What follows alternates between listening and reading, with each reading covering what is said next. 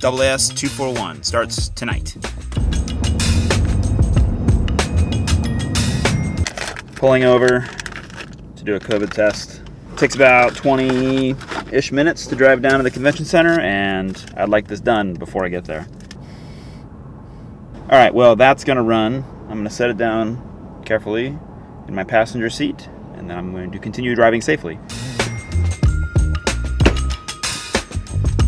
Okay, we're vlogging. Now, the only potential hiccup here is that I haven't checked in. So if registration is open, I'll get my badge.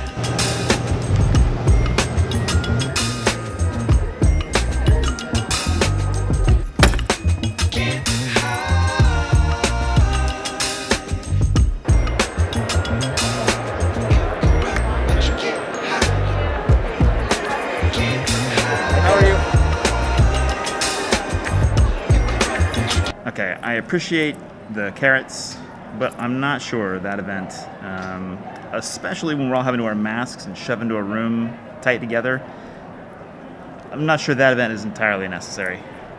There we go. The problem with the undergrad fair is this year, and always has been, that it's just chaos, right? Like, even if you get a really big room, it's just chaos. You've got all these students who are trying to go see tables, and it's unclear in an hour or hour and a half, like what you're really gonna accomplish. One of the things that I have really taken away from the pandemic is that we should be really critical about why we're doing the things we're doing. Some of the things we do are just purely social. The next event, the opening reception, that's basically just social.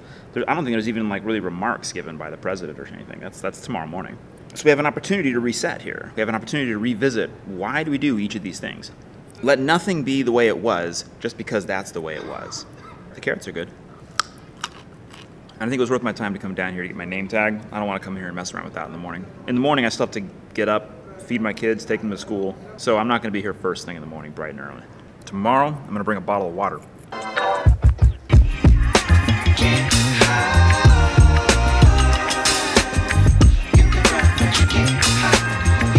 So previously at the Seattle AAS, the opening reception was across the street at a hotel. This year, they're doing the undergrad fair, which we just saw, and the opening reception here in the conference center.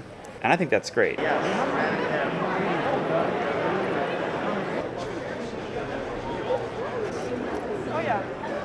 We'll do a full tour of the exhibit hall tomorrow. It's not in full swing today, although it's actually pretty hopping, which is amazing. I like doing the opening reception here. I think this is a win. We should keep this.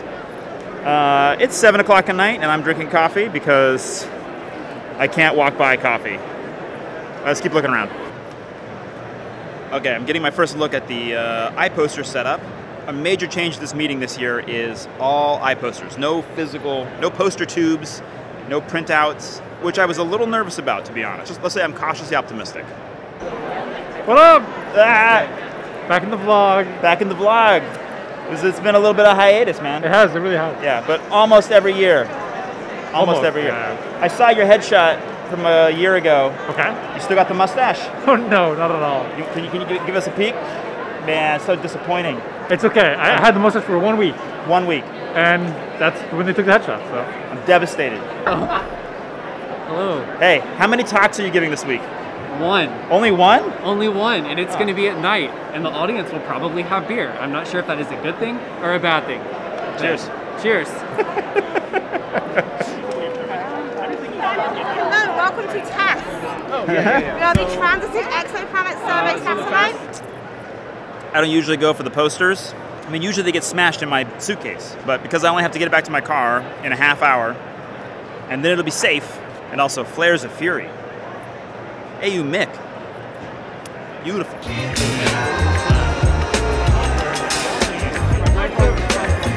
Free food, a little bit of coffee, a whole bunch of conversations. I'm really out of practice with this and with this. So we're gonna be practicing all the social skills this week. See you tomorrow.